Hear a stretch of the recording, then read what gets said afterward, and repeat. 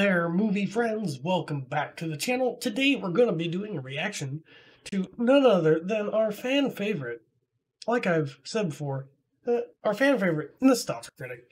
Today we're going to be doing a reaction to his The Muppet Christmas Carol review. So, without further ado, I got my headphones ready.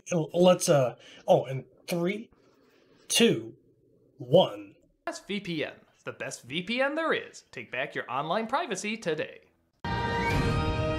Is that so? Doing a systems check. Late systems check. Don't know why. Not gonna miss his fucking intro.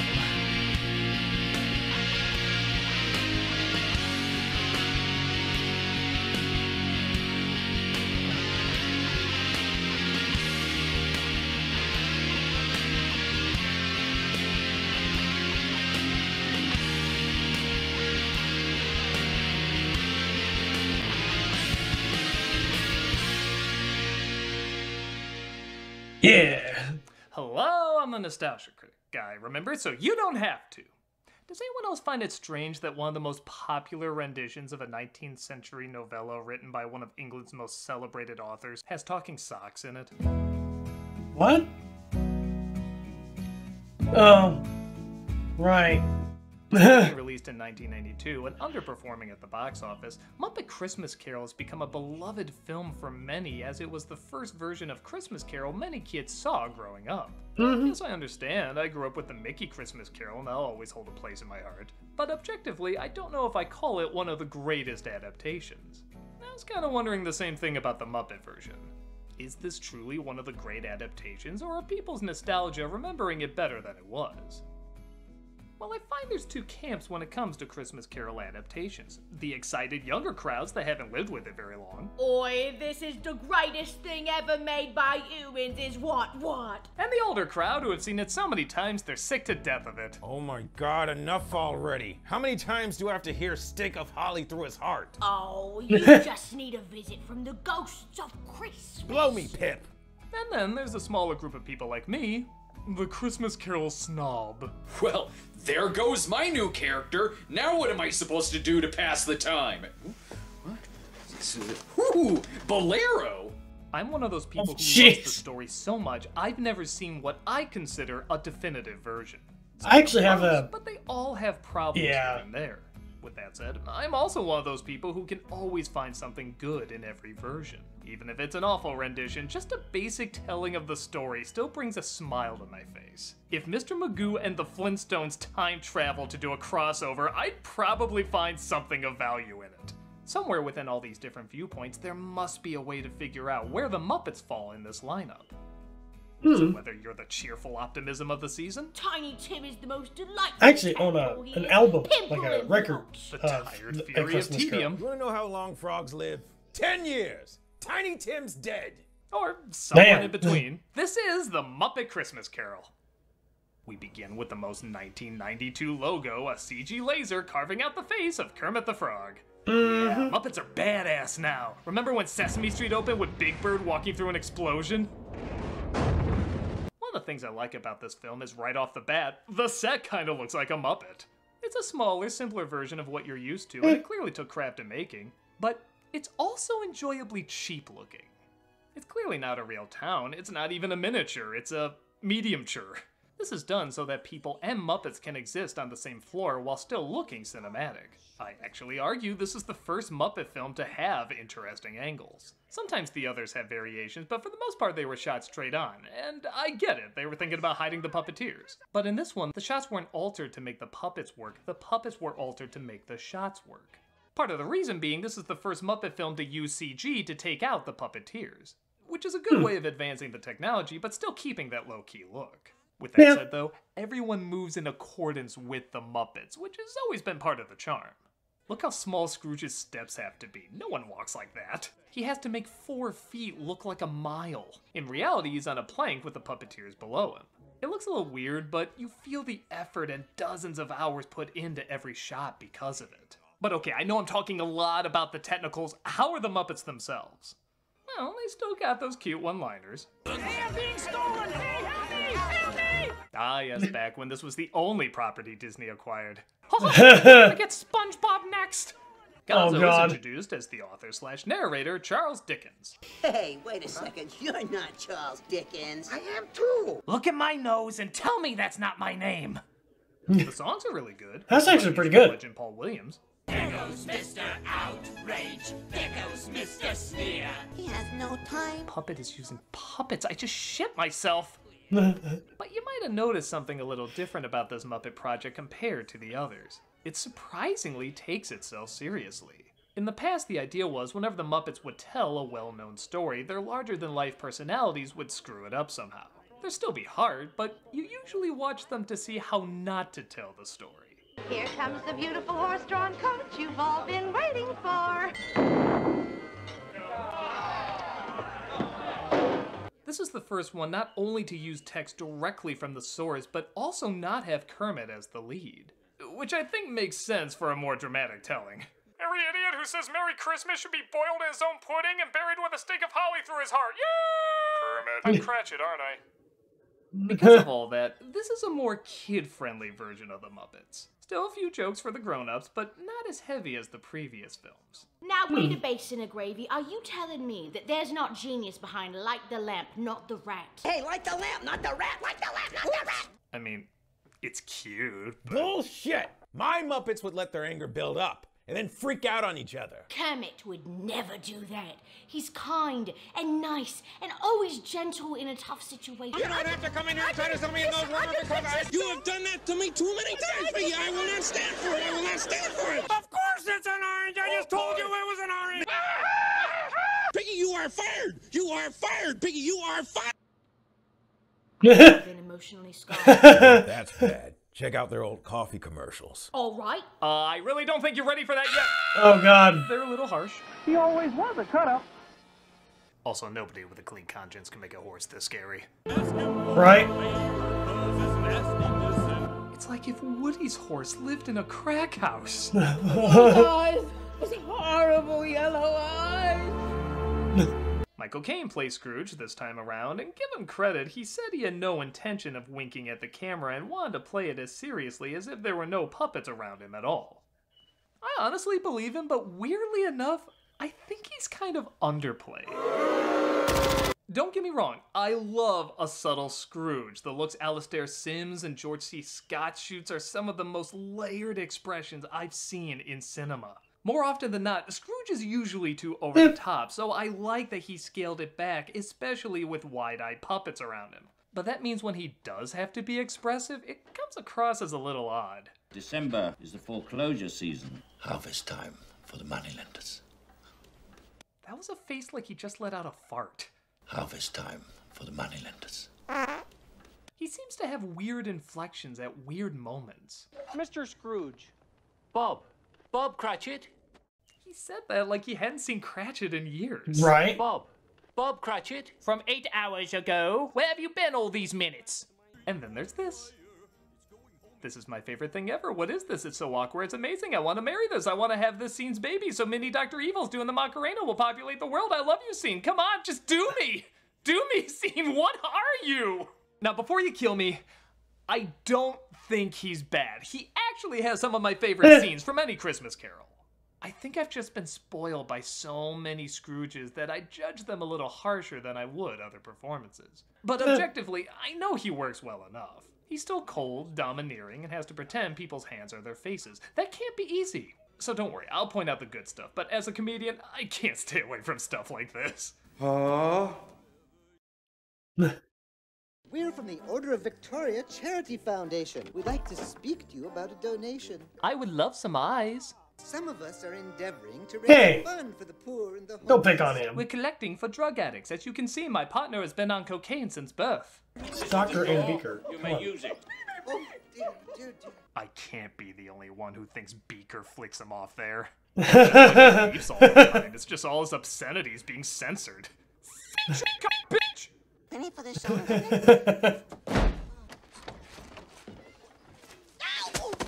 Oh, that sad little bunny. Yeah, the more shit that can happen to that puke, the better. How can you say that, you Barney little... Actually, the puppeteers thought that too. Director Brian Henson said before Jim Henson died, they were trying out new characters, and this one tested very strongly. It just so happens all the puppeteers hated him because he was too cute. And this kind of pandering might have worked at Sesame Street, but this was the Muppets, goddammit! So, every chance they could put him in some form of misery, whether it's slamming the door in his face, throwing things at him, or letting him freeze in the cold, they worked it in. I'm not gonna lie, knowing that actually makes his scenes a lot more entertaining. Now that's the stuff I like. That is It's kind of disturbing, awful. but... Oh, come on. Did you see their outtake when Tiny Tim died?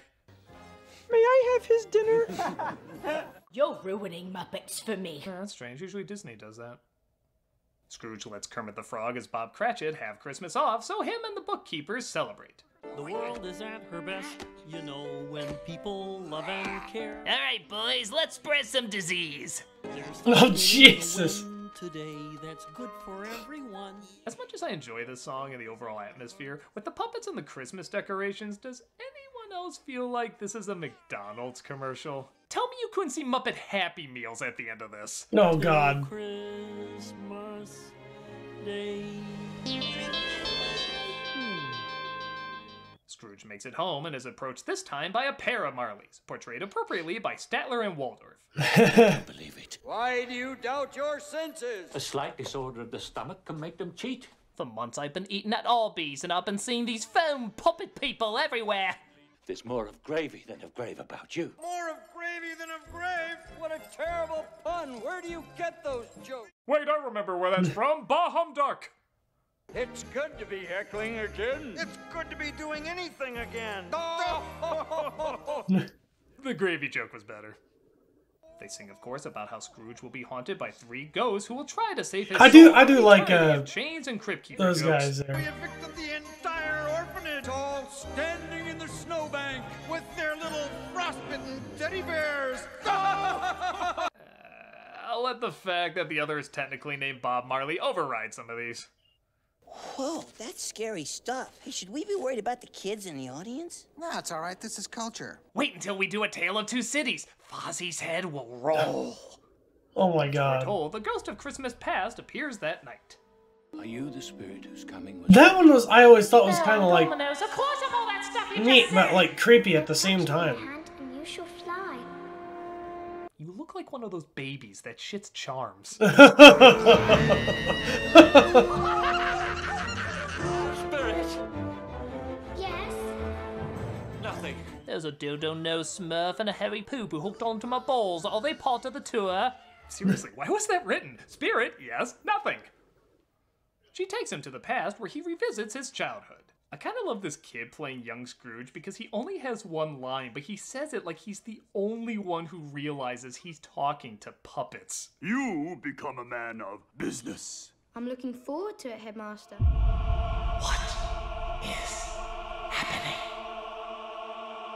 I'll just say it, I think this whole movie was made for this one joke. And there he is, old Fuzzywick himself. Maybe they were on the fence at first, but as soon as they realized they could use Fozziewig, they wrote yes all over the contract. This is followed by the second biggest laugh, Animal not playing the drums and forced to instead tap the triangle. That could be an ad for depression medication, it's so sad. Depression is a serious medical condition that can take so much out of you. Young Scrooge meets a girl named Belle, and years later they part ways due to his love of business over her. I love you, Bill. But I love business more. Now, depending on the version you have, this may lead to The most unfairly cut song in cinematic history. The cheesiest fluff crap in a film filled with fluff crap. the divisive When Love Is Gone. Love is gone. Love is gone. This was cut from the theatrical version, put back in for the VHS release, and then taken out again for the DVD transfer. People either love or hate this song, and once again, I'm somewhere in the middle. Bottle and stopper, how can you be? 'Tis a wonderful and heartbreaking melody. She's friggin' smiling while she sings. What kind of psycho bitch smiles while dumping someone? Really, that's never happened to you. Only 4 times. A year. Four Both are times a right. year. It is a very nice song, but the orchestration and almost happy way she sings it makes it come across very corny. Even for a Muppet movie. Its saving grace is when Kane joins in. Yeah, I know I ragged on him a little bit, but this is one of those moments where he really nails it. He sings her words, both remembering and justifying the truth behind them, causing him to tear up when he realizes what he lost. It's actually one of my favorite moments in any Christmas Carol. And yes, some dreams come true, and yes, some dreams fall through. This is what pushes it to leaving it in for me, because without it, what's Rizzo even crying for? The less than 1 minute of screen time the two share together? Oh, that was a riveting 53 seconds.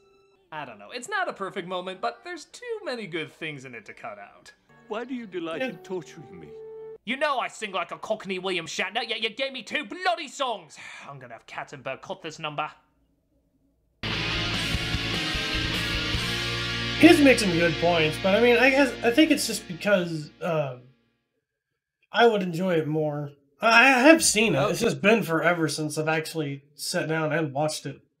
But I think I liked it more because, you know, it's, I guess, like he said, it's nostalgia. I mean, it's the Muppets. I mean, what's not to like about the Muppets? You know?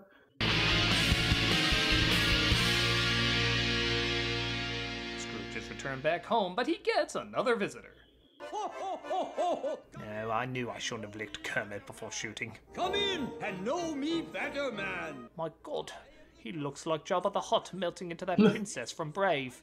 Ew. Did I already say that? You did, yeah. This is the Ghost of Christmas Present, played by a Jim Broadbent impression, who has one of my favorite additions to this character, a bad memory. You're a little absent-minded, Spirit. My mind is filled with the here and now, and the now is Christmas.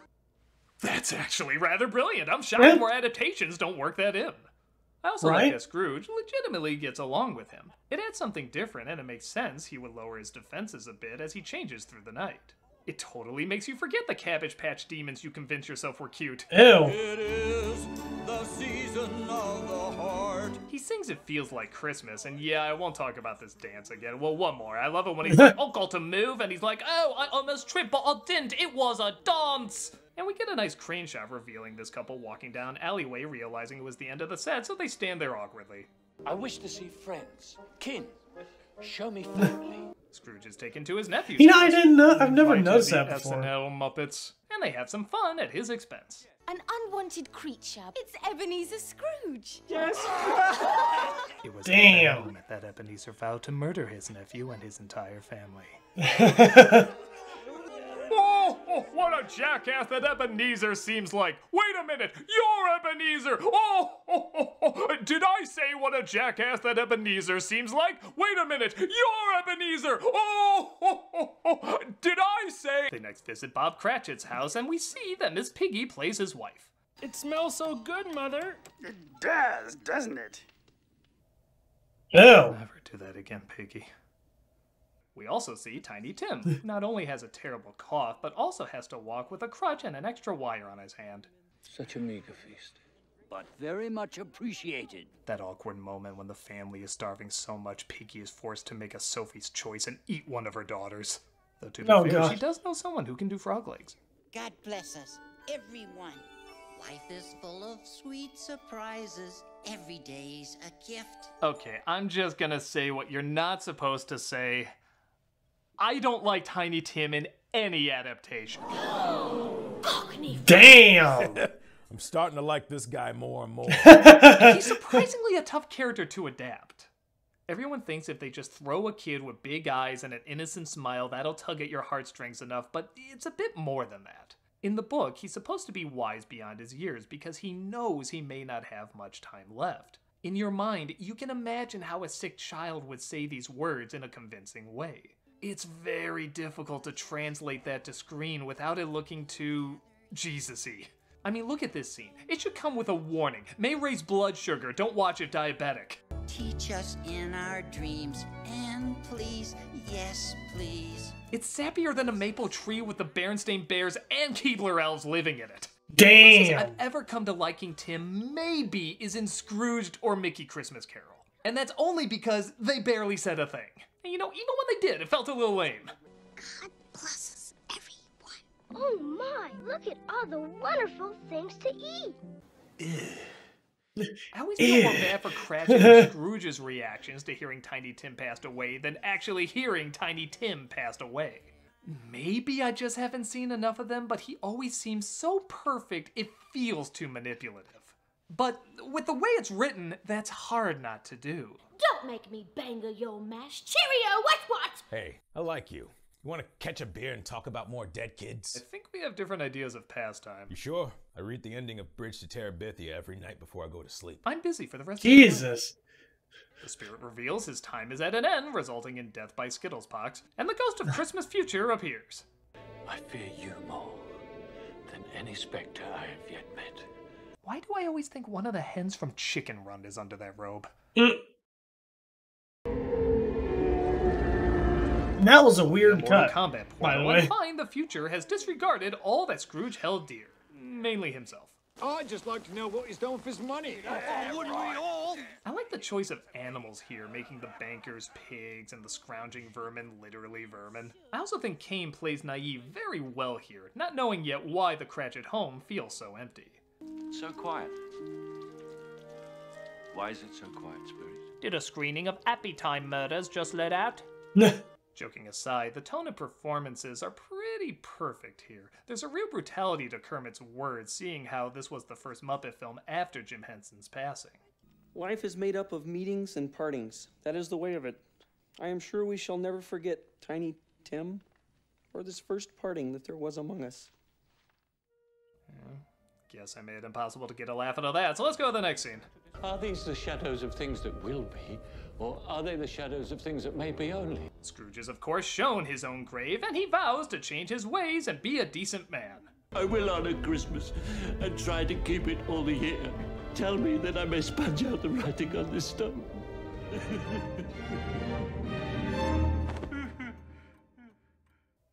Okay, so for years I always saw this as very anticlimactic.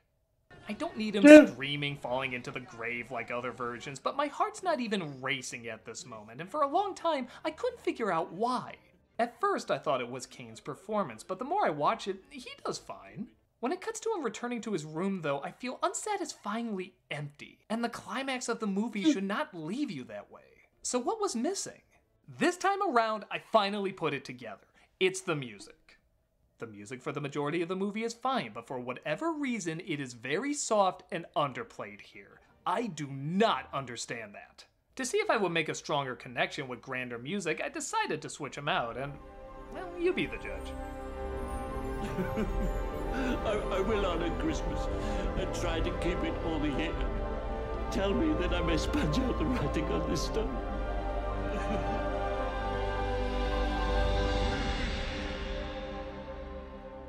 Now that felt like a climax. The following scene, That's finds himself what back she at home said. in the present. Oh, heaven in the Christmas time be praised for this day. I say it on my knees, Jacob and Robert, on my knees. Oh, it's that kind of movie. Oh! Okay, I can't be too mean, as I actually really enjoy him singing the song Thankful Heart. It's a good number, and despite, like I said before, Kane not exactly being the best singer, his demeanor is so pleasant, it's hard not to enjoy it. You simply count his friends. He's so happy. And a promise to share the wealth. It's a good try. Who knows when it ends? I think Albert Finney did worse. I think. But like I said, it's so joyful, and even his interactions with Kermit and Piggy are pretty friggin' adorable. You can leave this house at once! And therefore, I'm about to raise your salary. Oh, and I am about to raise you right off the pavement onto... Pardon? No, I said divorce that bitch and I'll raise your salary. They sing a reprise, or first rendition, maybe, of When Love Is Gone, called When Love Is Found, and they, of course, have a Merry Christmas. And Tiny Tim, who did not die. Oh, isn't that swell? He was ran over by a carriage the following year. Poor Oh, kid never played God. Frogger. So, with all the problems you pointed out, and the millions of other versions, was this as underwhelming as you expect? I don't know. I think it still works pretty well. What? Oh, jolly apples and pears. Oh, God. Shut up. Thank you, Critic. Grades, but it does have some great elements in it. I'll admit, I would have liked a version similar to the old Muppet days where everything goes wrong and it's geared a bit more towards adults. But I'm also happy that so many kids have an intro to this that includes so many lines from the original. They could have gotten by fine not using the text from the book, but they went that extra mile, and at a time when a lot of kid-friendly versions didn't do so. The problems I have are not major ones, certainly not anything I would describe as awful, they're just a touch off sometimes. The moments that work not only work though, but they add a lot of little touches that go a long way. My favorite moments are surprisingly the extra stuff they throw in, the ghost memory loss, Scrooge singing with Belle, the character casting, and the catchy songs. For someone who loves this story, that's more than enough to say this is a flawed but still worthy adaptation for people to see. I can agree with that. Come on, it's awful and you know it. Okay, this is going beyond being sick of Christmas Carol. You have a legit hatred of this movie. Well, yeah, I was supposed to play Scrooge. I say, what? Yeah, what are you talking about? It made sense to cast me as Scrooge because of my past being so violent and all. Violent? But they preferred a human actor, not someone who wanted to spread the word about a certain beverage. What the jolly are you talking about, you bloody wanker-tanker?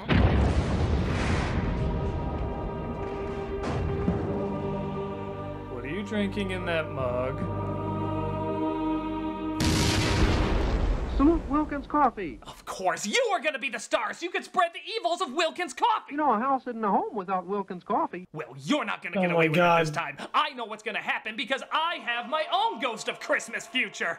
I hate to tell you, but you don't have a future. Wilkins is still evil! Run! My God. That's great. Does, doesn't it? Anyway, if you guys like this kind of content, go ahead, leave a like, subscribe, and go ahead and check out our YouTube membership and our Patreon if you are into special content. And it also helps us out.